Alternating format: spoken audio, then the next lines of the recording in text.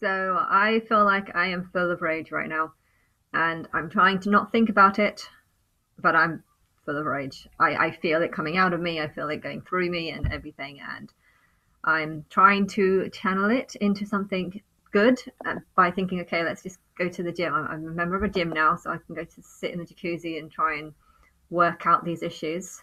But there's just there's so many problems, and one of the problems that I want to talk about, which is something that I haven't spoken about ever really, um, how the Queen, she didn't really get involved in politics or political issues and stuff, and that was always something that I agreed with. I shouldn't get involved in politics, but that's not the truth. The truth is the rulers of the world are not going to agree with the politics that I agree with. I mean, some of them they might agree with, but some of them they won't agree with because it might affect them or help them, prevent them from getting such a big salary or whatever. There are some things that I would do and change that I know would be for the benefit of everyone and even the benefit of the government itself. It'd be much better quality. There's and I haven't talked about it before because I always felt like if I did talk about it, the people in the government are going to be less wanting to help me because they're going to see me as a threat to their job, a threat to their lifestyle, a threat through all the money and the greed and everything that they've got. And I know that there is English government is, I don't even know if I can say it's the best because I haven't done any research into it. I just know that when I watch these parliament videos, I can only watch it for a minute. It's just squabbling, bitching. You said this, and particularly when there was a female as well. When May was there was so much hatred towards her. I just wow, it was like I don't want to be involved in that because it just sounds awful, stressful. Most presidents seem to age a lot faster as soon as they become a president or prime minister or um, and the politics is harsh, and yet I think the main reason why you've got all these badgers, or not badgers, vultures. Some of them are just really, some of them are good, and some of them generally want to do what's best.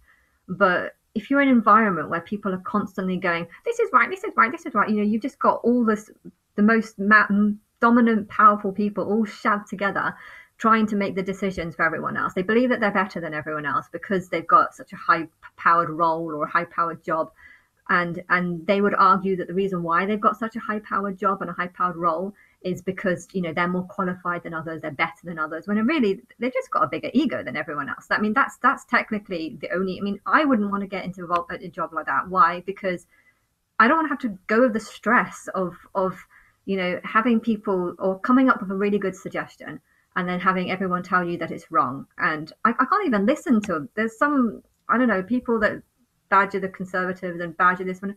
I just don't like it. It's just it's constant bitching, and I wouldn't see myself as being ever happy if I was working in politics. And so because of that, okay, they deserve to earn a lot of money because it's such a horrible job, and not many people actually want to do it unless they're terrible people. And but at the same time, I feel like if their salary was lower, all the people that are just wanting extra money, they'd go off and do other jobs and do other things, and you might get a better class of people. And so on one hand they might argue the reason why they have to have so high salaries because they're doing a really a job that involves so much stress, so much hassle and so much thing. But I think the only reason why it is so stressful, why it is so much hassle, is because you've got all these vulture type peoples that are actually just there for the money and have a £200,000 job. I don't even know what these people make each year, but it's probably a lot higher than it should be. And because of that, you've got all these greedy people that don't know what it's like to just live on an average salary. The average salary is about 40,000, and I earn less than 20,000, and I can be happy if only I wasn't being bullied by the TV. And money doesn't make you happier, but anyone who thinks that you need to have a £200,000 salary to be happy, these are, or more, these are people that are actually just idiots because they don't know how to be happy. And I'm struggling to know how to be happy. Why? Because I want to die so bloody much. But if I didn't want to die so much, I would know how to be happy. And I also know that I can perfectly be happy on £10 a week. But that's because I'm smart and I've got a brain and I don't need to chase after the higher salaries.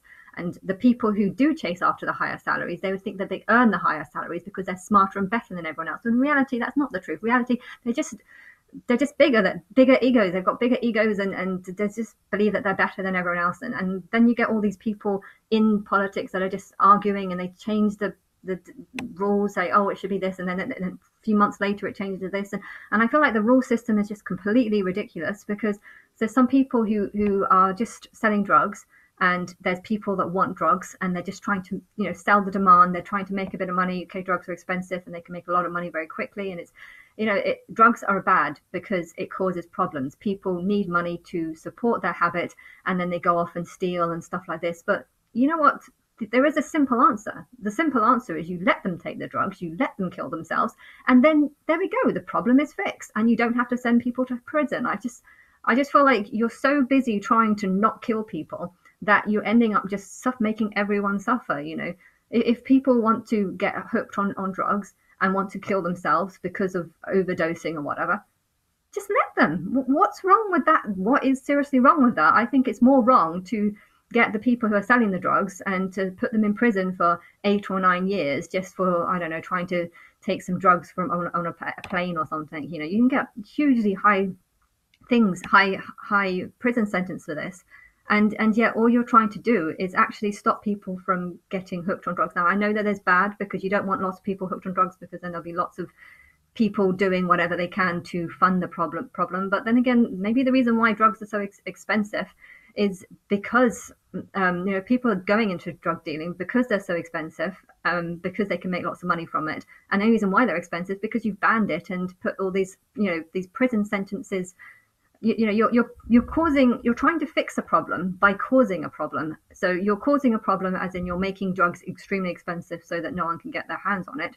And by no one getting their hands on it, drugs are really expensive, and then they have to go off and steal and do lots of crimes or rob banks or whatever just so they can fund their habit. And that's causing more and more problems. So you're trying to solve a problem by causing more problems.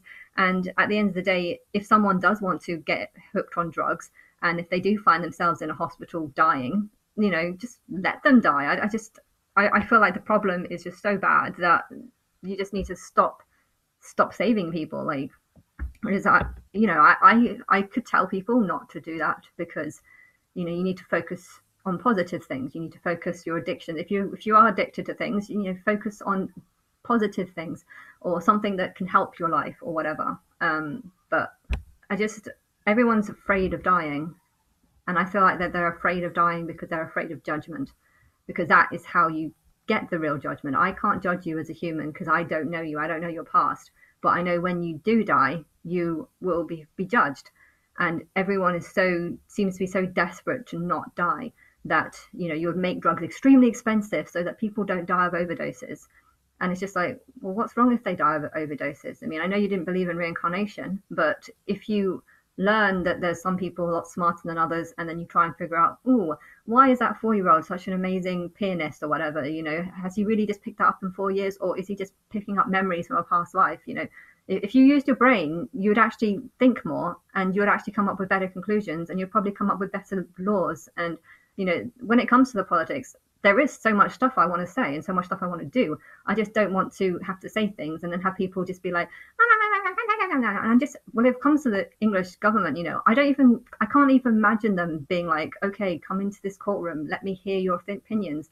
I just feel like a lot of them would actually rather just me say that, oh, I'm a dumb blonde, I don't really know, okay, I might be Christ and I'm just very confused. I don't know, I am confused, and I have multiple opinions, and I do want to kill everyone right now, and there is so many negative things about me right now, but I feel like you are the ones who caused it by ignoring me for this long. And still don't know why or who's chosen this date or when you have to come back to me, why it's been this long.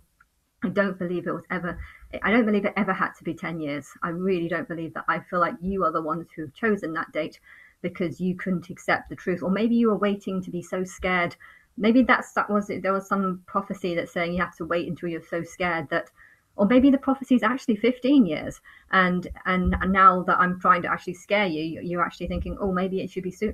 I don't know why you're ignoring me for this long. And I just feel like the longer you ignore me, the more you fail the test, because it's more proof that you don't trust my opinion and you don't want me to stand up in front of a court and say that actually I do know some good decisions. And yeah, I don't think politicians should have large salaries, because having these large salaries are only going to create these horrible people that want to go into it because they're going in it for the wrong reasons. They're going in it to, make money or create laws that only benefit themselves and put everyone else down. And I think the best thing you can do is reduce the population. That's the only way you can actually have a happier life, because then you won't have to feel so threatened by so many people that are making the wrong decisions and are just driving people mad through confusion and lies, and saying that they know the truth when really they don't know the truth. And it's obvious they don't know the truth, but they're so convinced that they know the truth.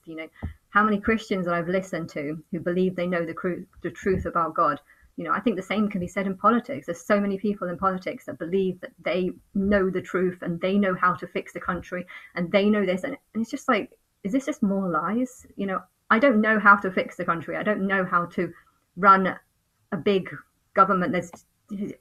Maybe I do, maybe I do know it. Maybe I just don't have enough confidence in myself to believe that, because no one's ever given me a chance to.